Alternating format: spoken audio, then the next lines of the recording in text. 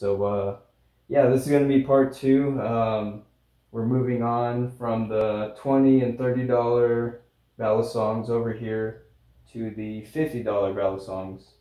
And I will start with this alien here. So I did some custom coloring on here just with some Sharpie, just to spice it up a little bit, because the all gray was looking a little boring. So but yeah, $50. What you get here is pretty amazing. You get channel aluminum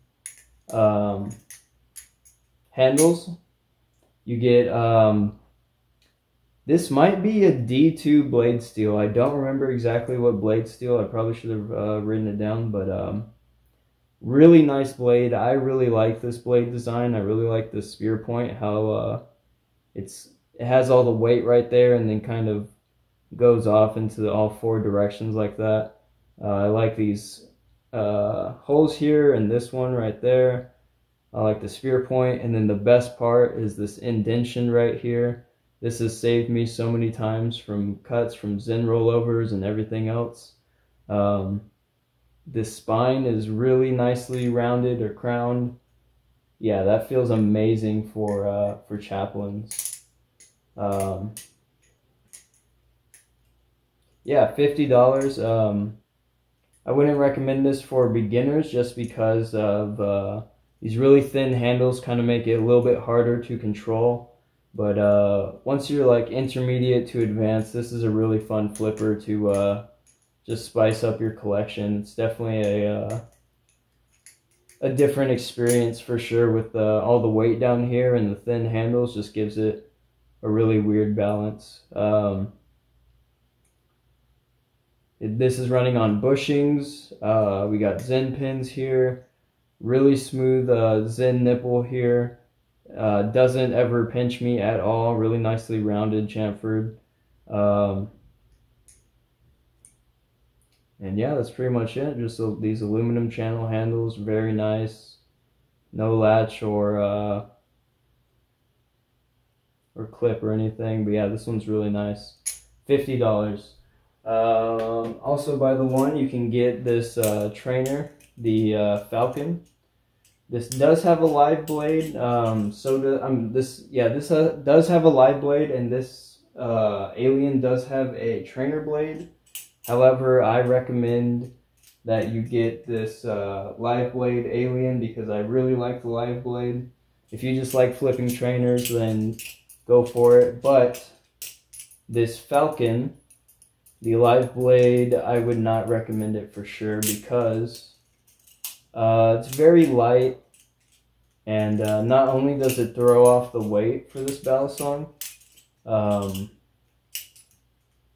it actually, it's so like thin that I've heard that it gives it much harder time tuning the tap out of it. So yeah, for those reasons, I would just get the trainer. This is a really good trainer. I really like the balance on this.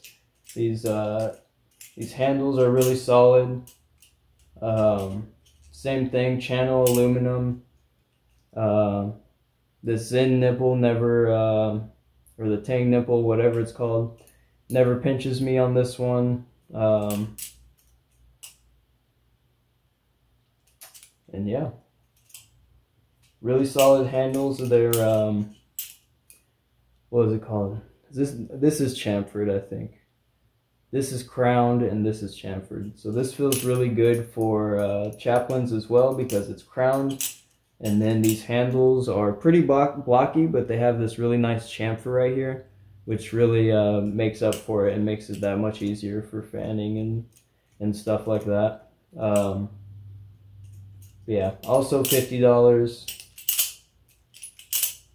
Running on bushings also. This is really good value. And if you want just like a beater that you can just throw around and not really worry about having to take care of it, then this is the one right here. By TheOne. So yes, this is a clone by TheOne. It is a clone of the Kraken by Squid Industries. It is the one and only clone that I own. if you're not counting this Benchmade 51 and this Rhapsody / Rep knockoff inspired clone. But those aren't clones. Those are Amazon trainers with bearings and stuff. Those aren't clones. This is a clone, I would say. Although there are some very distinct differences, this still could possibly be mistaken for the real thing, I think. The main differences are these handles are way more blocky than the real thing. The real Kraken has much more rounded handles, so that's one way you can tell if you're just looking at it. To be honest, I don't really know how else you can tell, as I have never handled a real Kraken, but yeah, there's usually like yeah, if it doesn't have the squid logo, obviously it's not a real Kraken. But so yeah, this is the first and only clone I've ever bought, and kind of a little ashamed to say it, but the quality on this is really nice. Like, the only maintenance I've had to do on this is Loctite one of these pivots, and maybe the Zen pins as well. But besides that, this came with incredible tolerances, no tap. Like, I couldn't be happier with this clone. Now, some people might have different experiences. I've heard I think the trainers are a little more hit or miss. Yeah, I really blown away with the quality on this clone. So if you only had $50 and you want a channel aluminum trainer or live blade,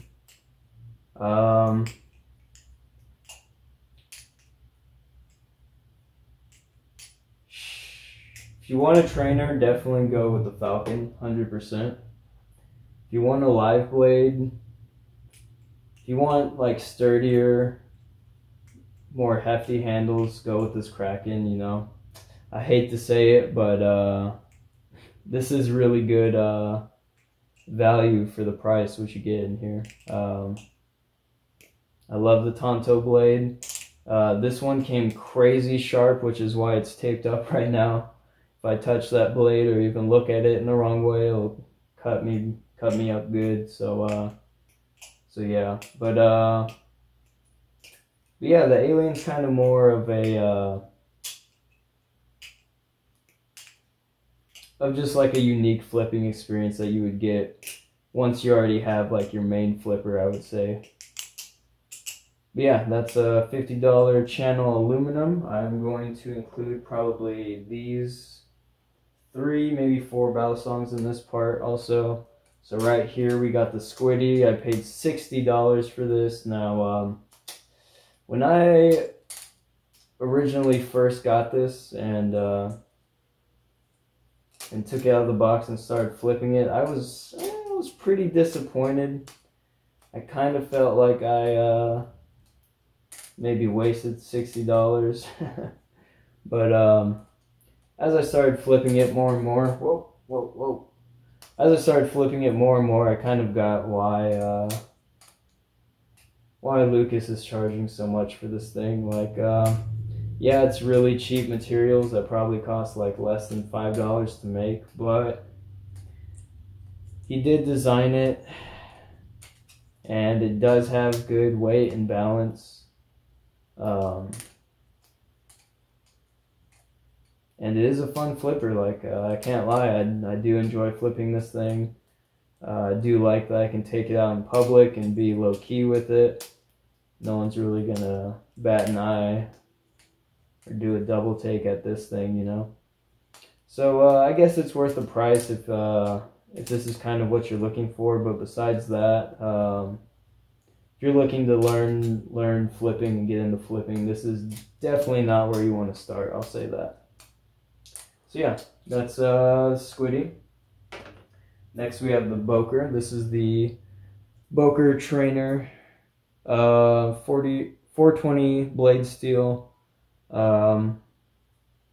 really nicely rounded. I think the earlier models weren't so rounded, or weren't rounded at all, but the rounding on there is pretty nice, not too bad for chaplains. I will say this, the Zen cup right here does kind of, you do feel it when you're doing chaplain, so it's definitely not the most comfortable.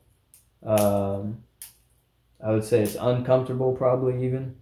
We do have Zen pins here. Never any bites on the nipple. I believe this is G10, probably stainless steel liners. Semi spring assisted latch, but not really. It just kind of flings around. We got a clip here for some reason on a trainer, but it really doesn't get in the way too much, and I kind of like it as a bite handle indicator. Excuse me. Yeah, this was about like $60, maybe like $65. I bought this when I was when I had just recently started to get back into flipping, and I was just looking for anything that was in stock that I could get in my hands, and you know, the next week or two. So this is one of the ones. I think this is the second one I ordered after the Lucha over there, but we'll get into that. It's a decent flipper. I do like it because it's reminiscent of the more traditional Balisong flipping days that I remember. This is running on washers, and there's no bushings in there, so you have to washer tune that, which is funny. But yeah, like I said, like a more traditional flipping experience with this one, so I don't hate it. I do kind of like it. It has its own charm to it, but not worth $60, I would say, for sure. Definitely with what we have out today. Yeah, let's check play here. Pretty crazy. It is running on washers. Got some tap there. Let's check that. That's looking a little, yeah, it's looking all right.